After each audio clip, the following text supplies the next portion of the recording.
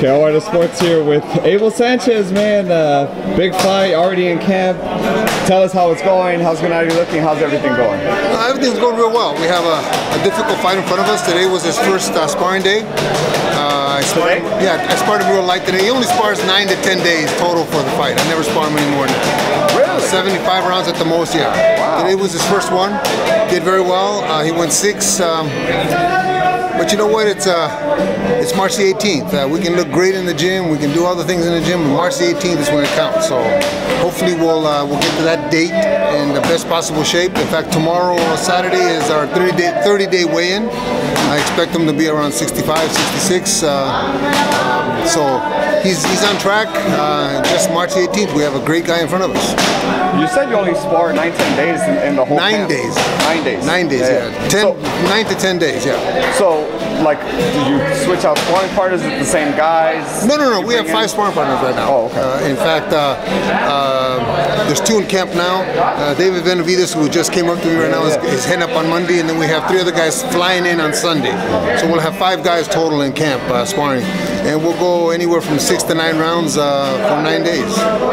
Do you switch out guys like every Absolutely, they go a couple rounds. They only go a couple rounds just to make sure that they're fresh and give them a different look. Of course, but they're all good fighters. David, I think, is 19-0 or 20-0. Very good little fighter. We have Julius Jackson coming into camp, John Jackson coming into camp, a young man named Leatherwood from back east coming into camp. So it's the right personnel. Now we just got to get the work done.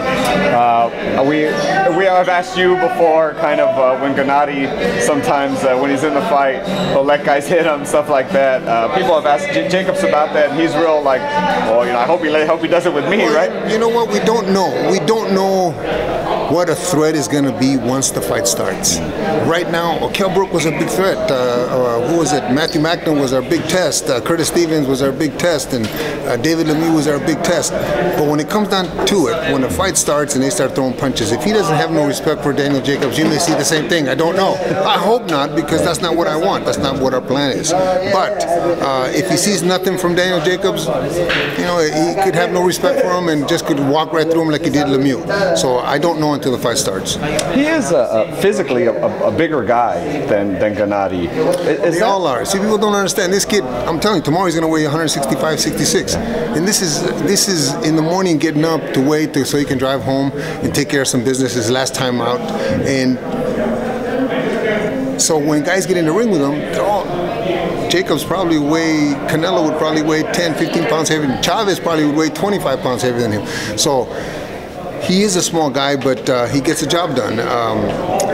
We know what we have up against, who we're going up against. We know what we have to do. It's just a matter of hoping nothing happens in camp to either one of them, so that we get, excuse me, so we get the 18th on the books. But like I said, today was the first day of sparring. We'll see how it goes. I want to ask you, Jacobs is up in Virgil Hunter's gym. That's the first time they've done that, is to be in that gym. And obviously, Virgil Hunter doesn't necessarily have like in-depth experience with Gennady. He's never really actually faced him. But obviously, with the war talk for a while, you know, Virgil's been looking at him for a while.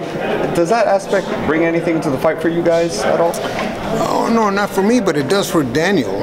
I think that if he's comfortable and Andre is comfortable with Virgil, Virgil's a great boxing mind.